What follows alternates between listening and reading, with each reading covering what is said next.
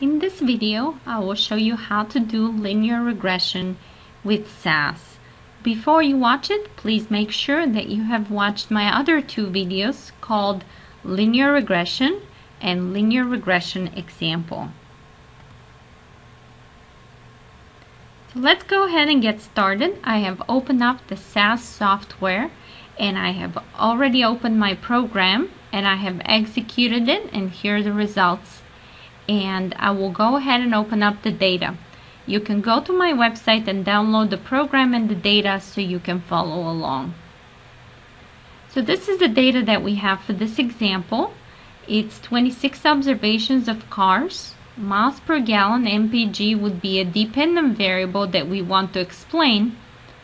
Weight of the car is this, and I generated a variable weight 1, which is this weight in thousand. I divided this variable by 1,000. So this is the weight of a car in 1,000 pounds. So here's the price of the car in $1978. Here's where the car is foreign or not. So these are the variables that we will use as independent variables in our analysis. So the first thing to do is read in the data, and the data set is called regression_auto.csv, and this is where I have stored it. So you need to change these when you execute the program. And the first thing to do is look at some descriptive statistics using proc means, reading in the data. And for variables, I have MPG, our dependent variable, weight 1, price, and foreign as independent variables. We have 26 observations. The mean is 20.92 for the miles per gallon. Weight is about 3,000 pounds. Price is about $6,600, and foreign, 26% of the cars are foreign. We can also look at more detailed descriptive statistics if we use proc univariate and variable MPG. And here you can also see this variable including what the median is, different percentiles, lowest and highest observations, and so on. Next thing to do is we can calculate correlations with proc core and variables, put in all the variables that we have. And these are the correlations that we have. The highest correlation that we see is between weight and miles per gallon, which is the independent and dependent variable of -0.8.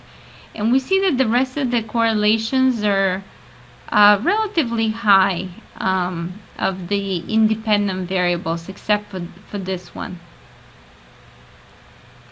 We can also plot the data using proc gplot, and we're plotting MPG times weight 1. So this is how it looks, the scatter plot looks like. Here we have the independent variable weight 1, and here we have the dependent variable. Notice, and these are the observations that we have.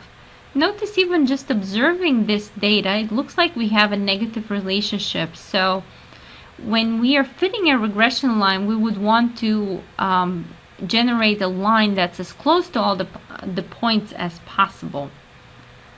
And that's what we will do next. We will run a simple linear regression by using proc reg, data equals data, and model MPG equals weight 1. So in the simple linear regression, we only have one independent variable, but typically that's not the case. But we're going to start here because it's a very easy case, and we can also look at some nice graphs. These are the results for the regression. And these are the parameter estimates on which we're going to concentrate. Notice that we have intercept, and we have our independent variable weight 1 here. And these are the coefficients. So this is the intercept and this is the coefficient.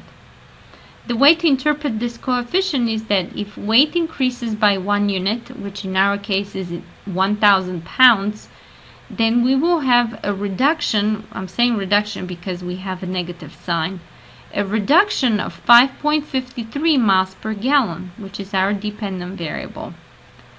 Now we want to know if this coefficient is significantly different from 0. And to do that, we will look at the standard error here, and the t-value is the parameter divided by the standard error. And we will have the p-value of less than 0.05, which means we have a significant result, which means we have significantly negative relationship in this case. We can also look at the ANOVA table here. For the model error and total variation, we have these are the sum of squares. And the mean square is calculated as the sum of squares divided by the degrees of freedom. Notice that we have one independent variable, so 1 degree of freedom, and we have 26 observations. Minus 1 is how we got this 25.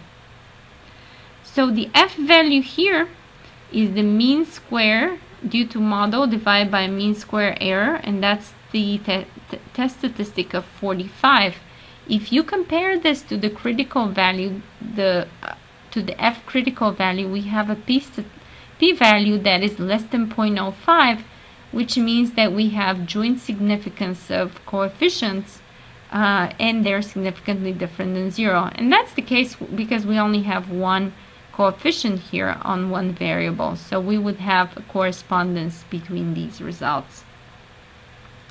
Now notice some interesting graphs here, and I'm going to start with this graph first, which is this is the graph that we had of the scatter plot before. Here we have the x, the independent variable, and here we have y, the dependent variable, and these circles, these are the actual values.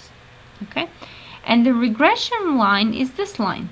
This is the line that minimizes the sum of squared errors. It's the difference between this point and the regression line. So these are the errors that we have here. From here, and we have a negative error here.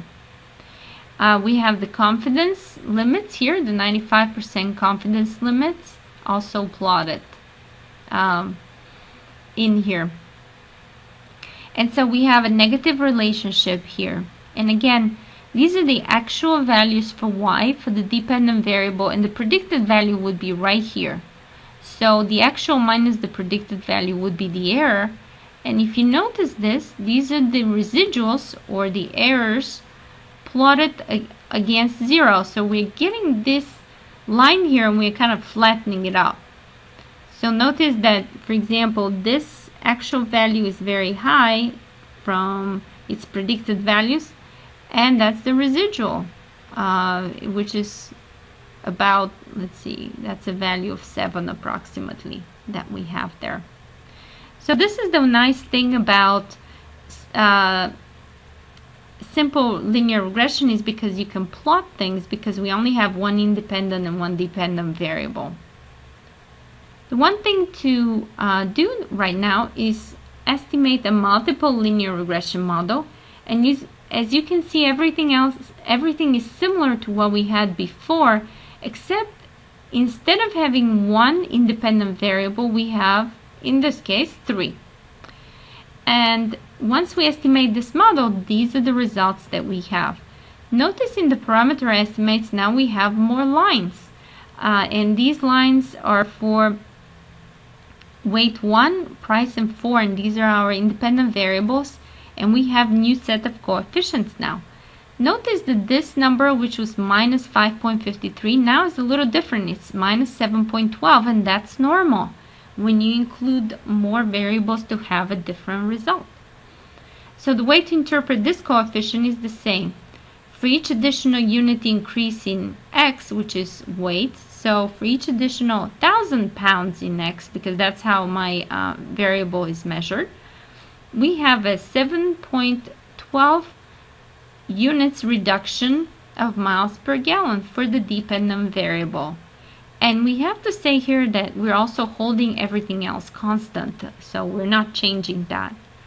If we look at the significance, individual significance of that coefficient, we have to divide the parameter estimate by the standard error. That's how we get this t-value. And compare that to the critical t-value, and we get a p-value of less than 0.05. Therefore, we have significance, which means this coefficient is statistically significant significantly different from 0. Okay, so that's a good thing. And if you look at these p-values here, they're not significantly different from 0, and therefore I will not interpret those coefficients because they're not really different from 0, even though, you know, the numbers are not exactly 0, they're not significantly different from 0. And that's all you need to say about them.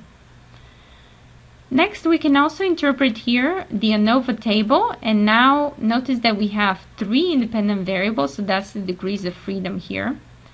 Total degrees of freedom is number of observations minus 1. And again, this mean squares is the sum of squares divided by the degrees of freedom, and the F statistic is this divided by that. And the p-value for that is less than 0.01, which means, again, it's less than 0.05, which means we have significant results. This means that all the coefficients are jointly significantly different from 0. And again, that's a good thing, and we want significant results in a regression. Another thing to look at is the R-square. R-square is equal to the model sum of squares divided by the total sum of squares, these two numbers. And the way to interpret that is that we can explain 67% of the variation in the data using the regression, and the rest is due to error. That's a very high R-square, and that's a very good fit, which means that all the points are very close to the regression line. If they're all over the place, then the R-square would be going down to 0. The adjusted R-square uses the formula that I talked about in the other video and corrects for the number of independent variables, so it's a bit lower than the R-square, which is always the case. And again, there's several graphs, but we no longer have the nice graph that we had before because we have more than one independent variable. So now it's a little bit harder to graph things in two-dimensional space when we have more than one independent variables. So this is all I had for how to do linear regressions in SAS. Thank you for watching, and come back and watch more videos.